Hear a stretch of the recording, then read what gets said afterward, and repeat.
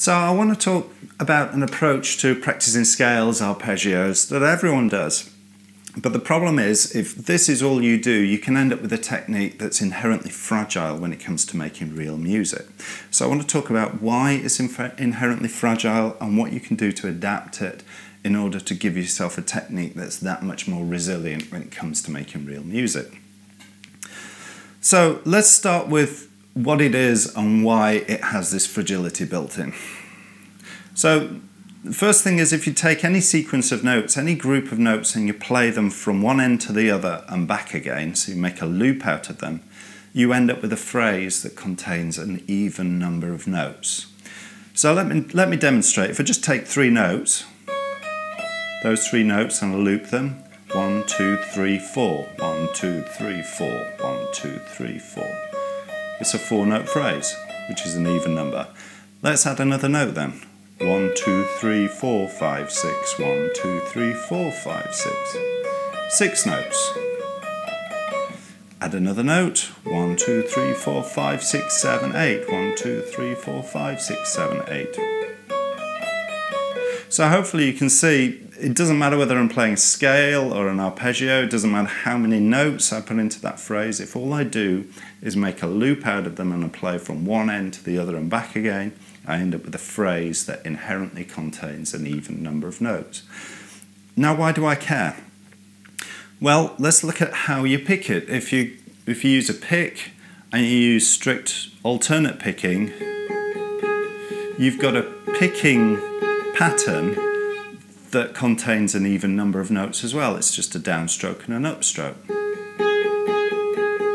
So when you pick a phrase that contains an even number of notes with a picking pattern that contains an even number of notes, you'll find that every time you go around that loop, you use the same picking pattern. And it doesn't matter how many times you go around that loop, you'll always start with a downstroke. If the first time you play it round, you start with the downstroke as well. And now, when it comes to making real music, of course, when you're playing scales, you go end to end, but when you're playing real music, you're playing fragments, you're playing parts of the scales. You never play end to end the way you practice, because you're not playing scales, you're making real music. And when you adapt a phrase like this, the chances are you won't start on the lowest note in the position. Maybe you'll start on the second degree. But if you start on the second degree, suddenly your picking's upside down. Your picking's different to the way you've been practicing. Or if you start on a different string, let's say you've been practicing starting the E string, so it's down, up, down, and on the A string you go up, down, up, down, up, down, up, down. When it comes to making real music, you decide to start on the A string with the downstroke, and again your picking is upside down. And so hopefully you can see, if you're not aware of how you're going to pick the phrase when you're making music, you've got one chance in two of trying to play a phrase using a picking pattern that you've never practiced. And that's why it's fragile. And it's actually even worse for me, being a fingerstyle guitarist. When I'm doing my fast picking, I use a 4-finger pattern.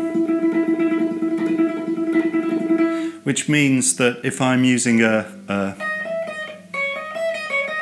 4-note group, my phrase will always start with my thumb.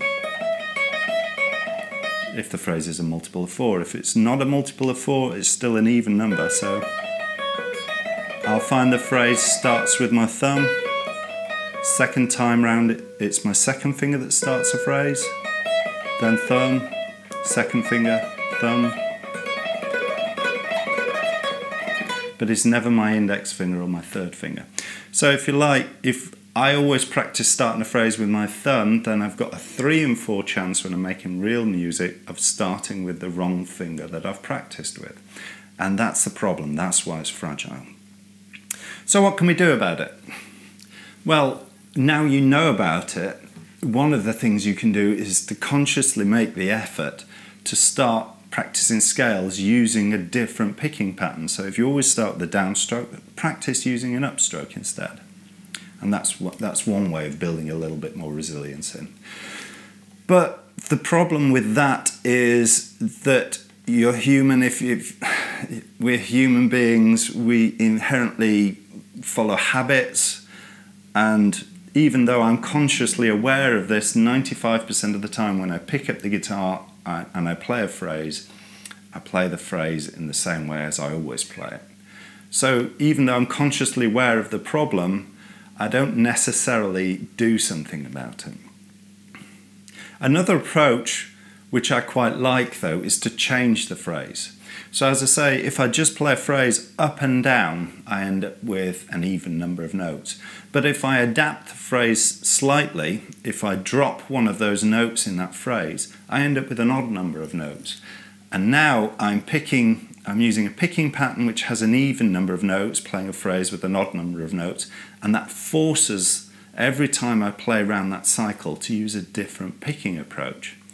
And this is actually my preference. I prefer to play phrases with odd numbers of notes when I'm practicing, especially when I'm doing scales, because like I say, you never play scales end to end when you're making real music. So it doesn't really matter if you adapt the phrase, if you add an extra note or you drop an extra note, because you're never going to play that phrase, you're never going to be playing that scale end to end anyway. And my own preference is to drop the note, the note just before I change from an ascending line to a descending line. So instead of going, I would go.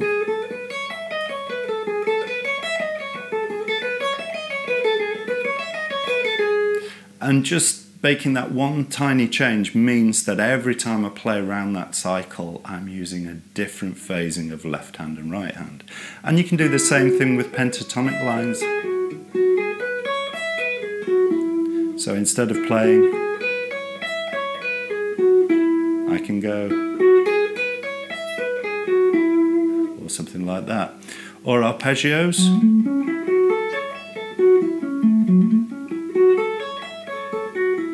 So instead of doing this, I drop one of the notes.